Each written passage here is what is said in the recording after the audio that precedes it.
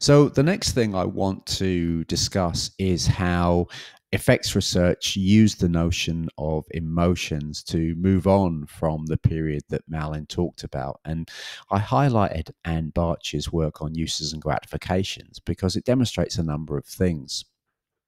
Um, the first thing that it demonstrates is that there's nothing necessarily wrong with doing experiments with showing people a media stimulus and then asking how they react to that, as long as you place those reactions in a social setting. And the other thing is that's sort of interesting about Bratsch's work is that you see that it's perfectly possible to ask about positive emotional engagements with the media. So one of the problems with earlier engagements with emotions was this idea that a lot of researchers, driven on by public concerns quite often, tended to view emotional reactions to media content in a way that kind of associated those emotions with a kind of an excessive nervous energy that couldn't be managed.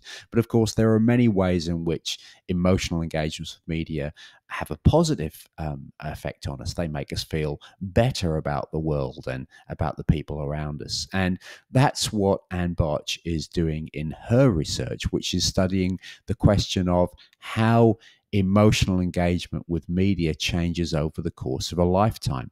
In particular, she's good at identifying a particular kind of emotional media engagement, which she terms here eudaimonic entertainment. And this is an experience which she characterizes as belonging to typified of older media audiences, where media audiences quite often enjoy or seek out media content that engages quite complex emotions, where people will watch shows that make them feel quite comforted, but make them think deeply about life at the same time and allow them to play around with mixed feelings. So, say, for example, you might have a bittersweet romance, a romance where the main character dies at the end, something like that. And, and it allows you to think about, well, that's really sad. And I'm really unhappy now, but it was a really nice relationship. And so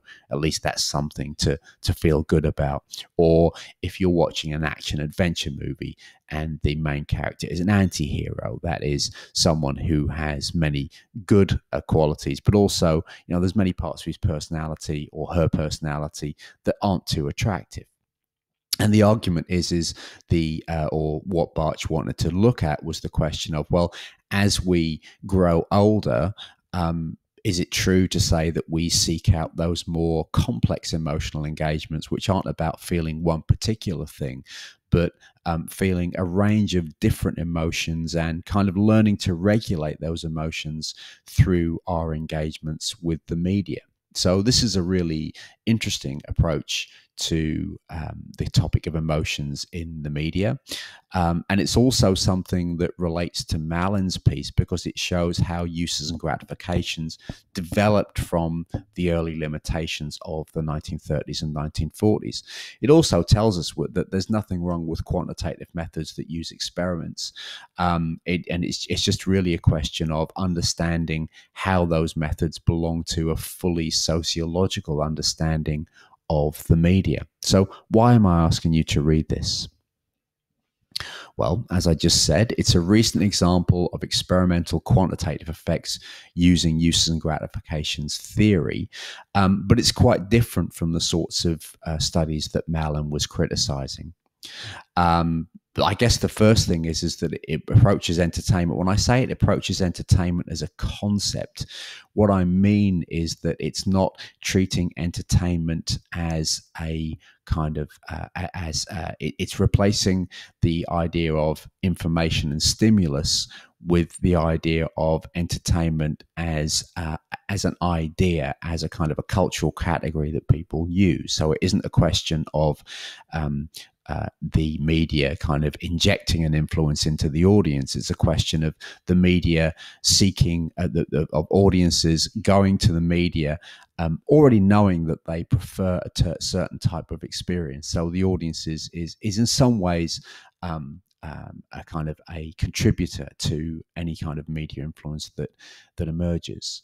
The other really important thing is that it's an example of use and gratifications research that approaches people as cultural beings, as people with social experiences.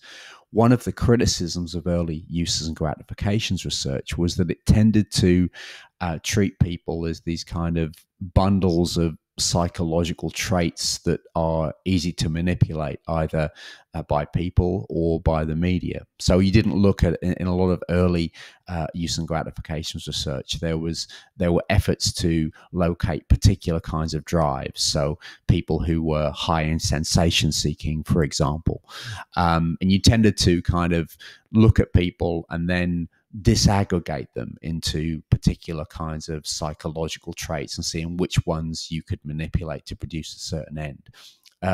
Bratsch doesn't do that. She treats people, as with social experiences and histories. The other thing I really, really like about Bratsch's research, and something that you need to do too, is that if you read the research, you read her work, you see how she derives a particular question from a careful reading of the literature. Okay, so the question of, do older media audiences seek different types of emotional engagements with media content, is something that's connected to two things. Firstly, it's connected to a reading of evidence which suggests that our emotional engagements and the way that we seek out particular kinds of emotional engagements change over a period of time. But the second thing is, the question is connected to a very clear social need. So let's think about what that social need is. Well, I suppose one of the things that's notable about Bratsch is that her question of whether older adults prefer different types of entertainment content that engages a range of complex emotional needs. This is something which is really important to society, because what Bratsch is basically suggesting is that there's a real social value to entertainment. That entertainment is not just about allowing people to escape and feel better or whatever it is for a very short period of time, but it's actually something that allows people not only to experience emotional engagements which are somehow pleasurable, but also it's something that allows people to think about where they fit into society. So older adults, the argument is, need complex entertainment in order to keep them socially engaged with issues that matter. Now, the reason why I think this is very important is it demonstrates how we can connect media research to social needs. What Bratsch is saying is that entertainment has a social value, and that if media industries want to be socially responsible, they need to think about two things. Firstly, they need to think about the social importance of engaging audiences on an emotional level. And secondly, they need to think about the changing emotional needs of their audiences. And somehow they have to bear that in mind when producing the kinds of content that they produce. So the idea here is that we're thinking more about the social responsibility of the media and how media can build that social responsibility into their production practices. And the big idea I want to suggest here is that what is suggested here is that media research is there to help media serve, not sell. So if you look, for example, at contemporary debates around, I guess, something like Killing Eve on SBS, Killing Eve is a source of considerable pleasure for many audiences, but the idea is also that Killing Eve also has some social value. It's helping audiences think about the complexities of life. It is the sort of content that Bratsch says older audiences appreciate, because it doesn't approach questions of good and evil in black and white terms. It allows audiences to think about the gray areas between what's good and what's bad, what people should do and what they shouldn't do. And this type of entertainment isn't only enjoyable, but it's also engaging on a social level. It's something which allows audiences to think about broader social topics that really matter to society. So, just summarizing again, what we have here is the idea that Anne Bratsch's work talks about how we can relate the issue of emotional pleasure to the social responsibility of the media.